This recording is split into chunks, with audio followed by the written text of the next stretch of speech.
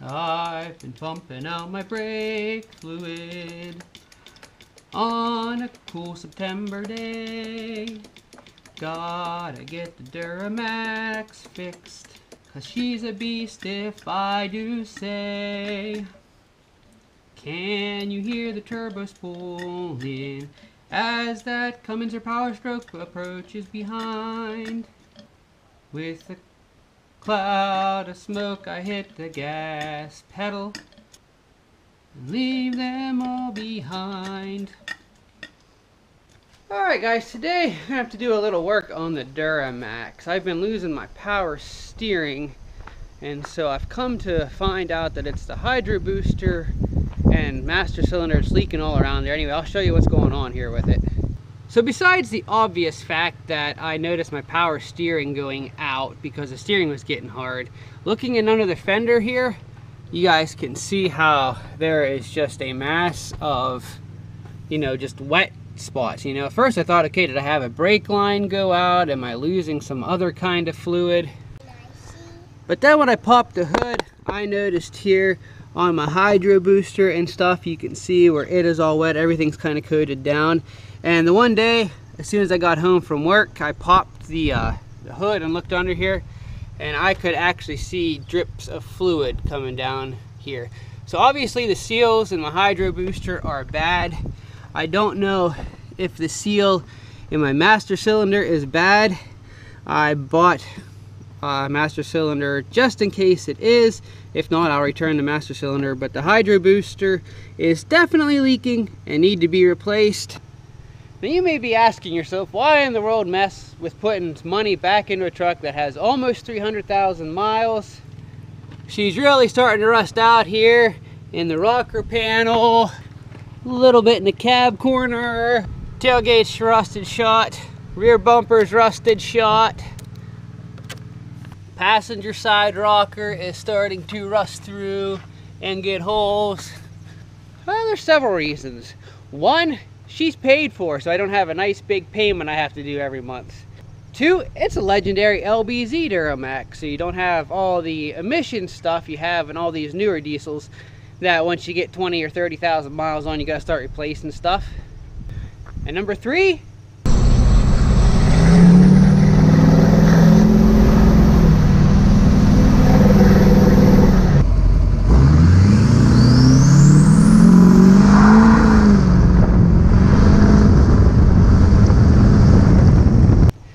yeah, is it worth putting money in to fix the old girl up? I think so. Anyway, I'm gonna get her into the carport here, and hopefully things will go smoothly, won't be rusted too fast, and this will be a quick, easy swap job, but cross your fingers because you never know. Alright, we got the truck in the carport here. First thing we're gonna do is a little trick for taking the pressure off of the system, is we're just gonna go ahead while the truck is turned off. I'm just going to take and push down on the brake pedal a couple times. That'll help take the pressure off of the system for when we take the lines off.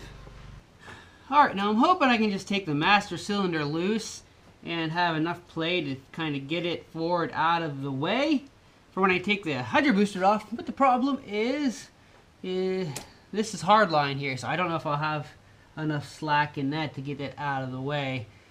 If I have to unhook it, then I'm going to lose all my brake fluid, probably right onto the concrete floor. But, as you guys know by now, I tend to make messes. And hopefully these bolts will come loose without too much difficulty. This truck is 11 years old, however. So I don't know if she's going to go well or not. We'll find out. Alright, there's that. So this guy should be loose. Just work its way out. But I bet you I'm going to have to take that guy clear off of there. Clear out of there. Which is more than I was looking to do, but it is what it is, I guess. So we'll have to unhook a little sensor here, let you know when your brake fluid is about empty.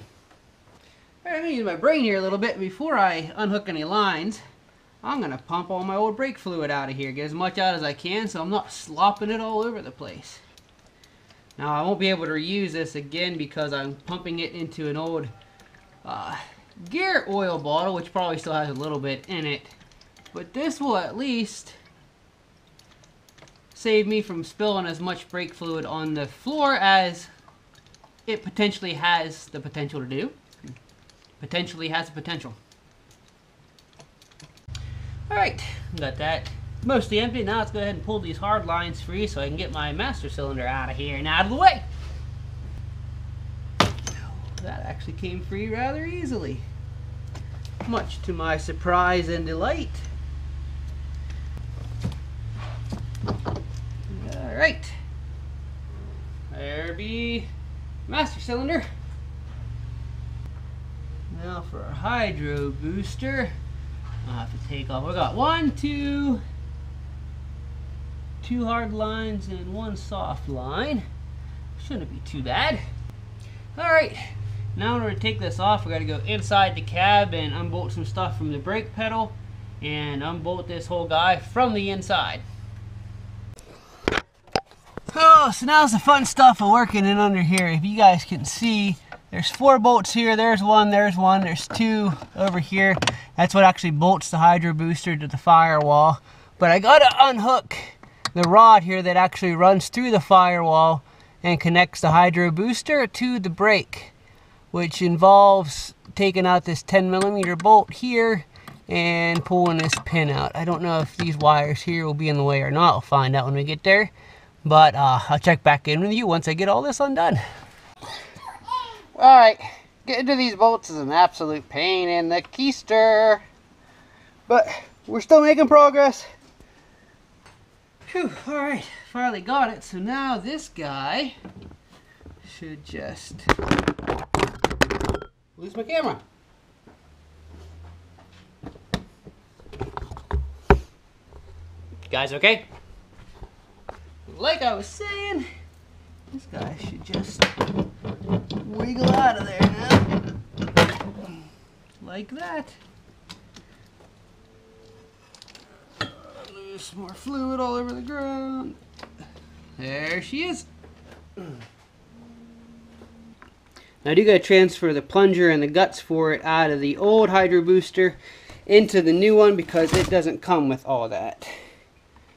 And there's a little spring in there that I'm going to use both hands and put the camera down so I don't lose it. So here's the stuff I had to take out of the old HydroBooster. It's just the spring, this plunger, and this funny looking retainer clip that actually set into a groove and hold everything in place. I just got to put this in the new one and then this guy is ready to bolt back on. And here you guys can see how this guy on top here, this little retaining clip, these little arms here just kind of snap into a groove. And that'll hold your spring and your plunger arm in place till you get everything bolted back together, which is nice. Alright, with that done comes the fun part of throwing this guy back in here and then having to bleed and then having to get them bolts back in. Oh, and bolted back up.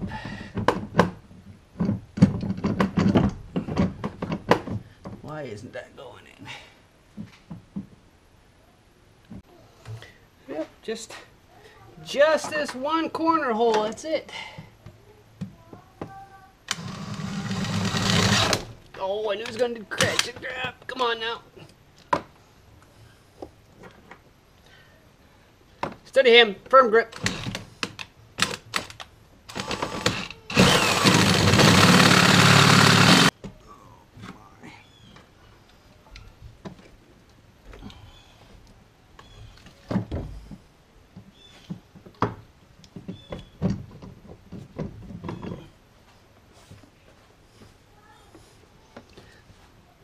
There we go.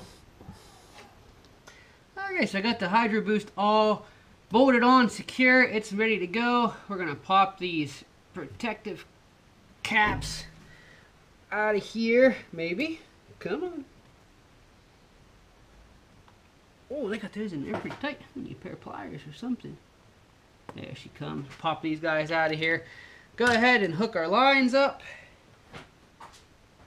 Now the new master cylinder did come with new O-rings for on the end of our hard lines here, so we'll replace those while we're at it.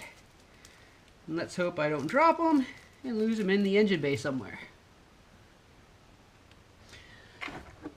I got my master cylinder here all ready to go. What I didn't show you, I did this off camera just because of time and convenience, is I went ahead and put some brake fluid in a reservoir, capped off the ends, and then just manually pumped the cylinder in here to prime this, get all the air bled out of it, so then when it comes time to bleed all the brake lines, we won't have near as much air to have to push through the entire system. So it should make bleeding the brakes go a whole lot faster.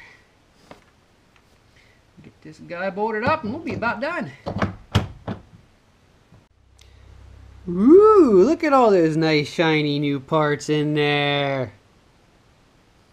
It's like a whole new truck.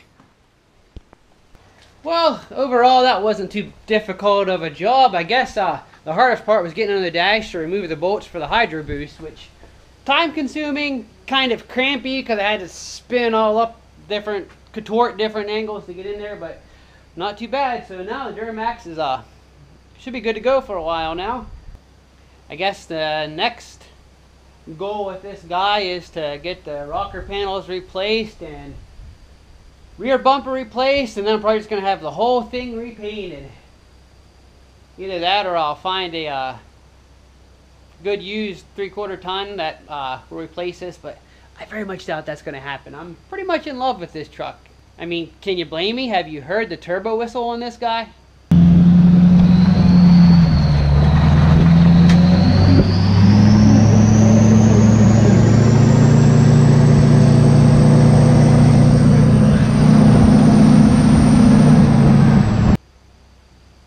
Yeah, I'm not ready to get rid of it anytime soon.